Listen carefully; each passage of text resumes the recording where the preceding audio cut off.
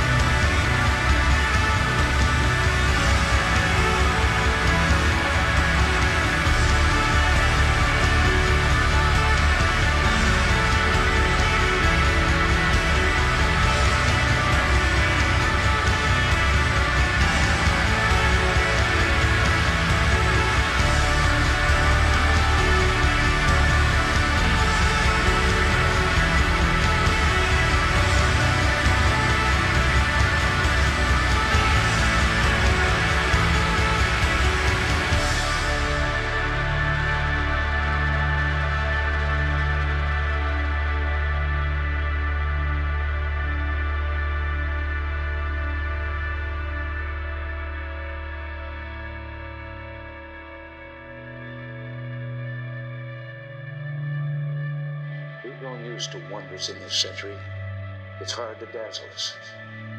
We've grown used to the idea of space, and perhaps we forget that we've only just begun. We're still pioneers. Sometimes painful things like this happen. It's all part of the process of exploration and discovery. It's all part of taking a chance at expanding man's horizons. The future doesn't belong to the faint-hearted. It belongs to the brave. Nothing ends here. On this day, 390 years ago, the great explorer Sir Francis Drake died aboard ship off the coast of Panama.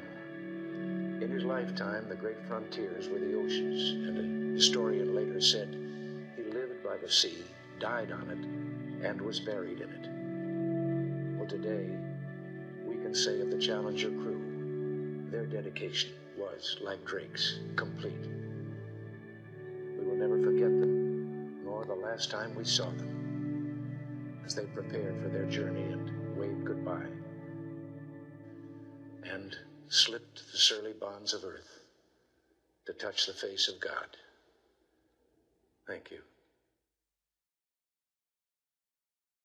Again, to repeat, we have a report relayed through the flight dynamics officer that the vehicle has exploded. We are now looking at all the contingency operations and awaiting word from any recovery forces in the downrange field.